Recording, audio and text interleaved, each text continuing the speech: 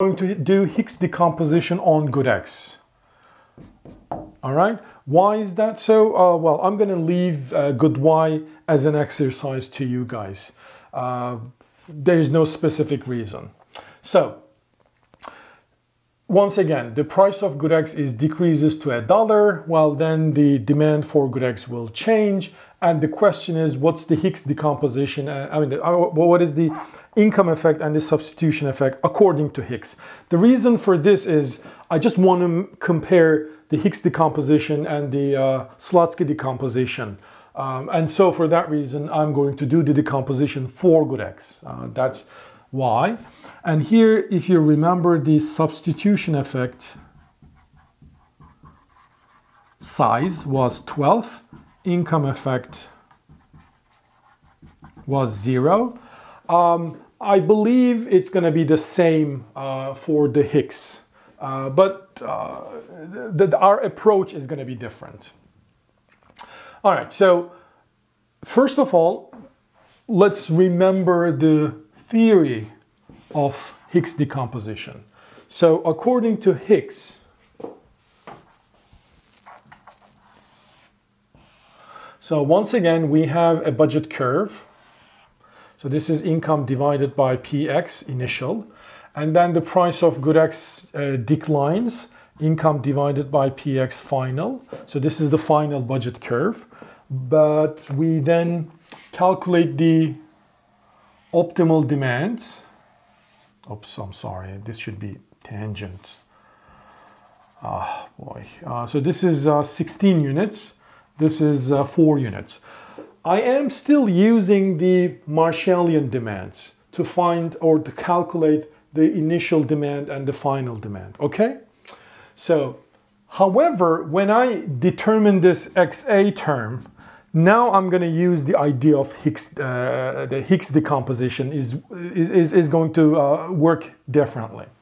How so? Well, Hicks says the following. Look, this was the original point, original consumption bundle, 7 good Y, 4 unit of good X.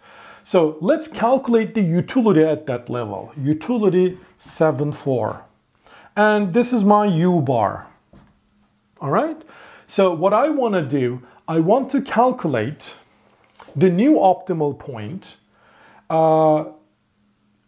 I want to calculate the Hicksian demand for good X and demand for good Y, which minimizes the expenditure, obviously, and achieves the utility exactly U bar. All right? Under the new... Professor, it's utility 4.7, I think, not 7.4. Yeah, you're... Exactly, I'm sorry. So the X is 4 and Y is 7. So this is my U bar. So let me repeat. Thank you very much. So the Hicks says, well, I'm going to keep this utility level the same, U bar, all right? But I would like to calculate the optimal bundle X and Y, which minimizes the expenditure, but keeps the level of utility the same. And so once I find this X and Y, the difference in the X's or the Y's should be because of this substitution effect. Why it is substitution effect? Well, I'm not keeping the income fixed here, right? I mean, I don't really talk about income here at all. What I'm talking about is the utility level. So the utilities are the same, but what I'm doing is that the price ratio are different. I'm using the final price ratio. So under the new price ratio, let's see, it's a red line. So it's going to look something like this. The reason it is parallel to this black line is because I'm using the price ratio 1:8, all right? So it's basically -1/8, exactly like this one, -1/8. This one is -2/8 because the price of good X is equal to 2. So I'm going to keep this slope, but I would like to achieve exactly U bar utility level. So that means I'm going to find somewhere here X... I don't know what to call it, XM, I don't know, I'm just making up. Well, maybe I shouldn't call it M because I used M as an income. Let's call it XA again. So I'm going to find this XA, but this XA is going to be coming from the Hicks decomposition, right? Because I am finding the optimal X and Y such that I achieve exactly U bar level of utility. So what is this XA? Well, it's going to be price of good Y divided by 4px square, but this is the final price square. Okay, so this is py square. I don't even copy the same thing. All right, so if you do this, you don't really need to calculate U bar in this example, because as you see, the X component doesn't depend on U bar, only Y component depends. And this is probably why in this question I ask decomposition for good Y, not X.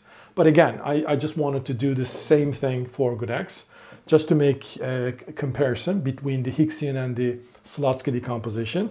So if you do this, well, you have to have exactly the same level of XA, which should be 16, right?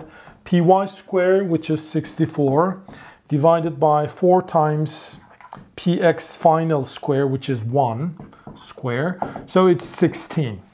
And again, once again, I mean, XA minus X initial is going to give me the substitution effect. And then X final minus XA should give me the income effect. So in this question, the substitution effect is again 12, because this is 16, this is 4, and so it's 12. But the income effect is 0. Very much similar to the Slutsky decomposition. All right? So that means, that's it, by the way.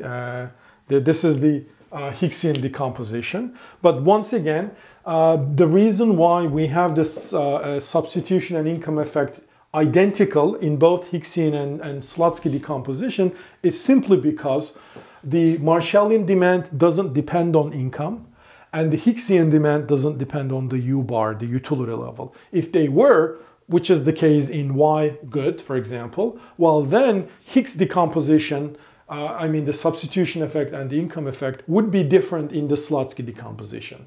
But for good X, they're the same.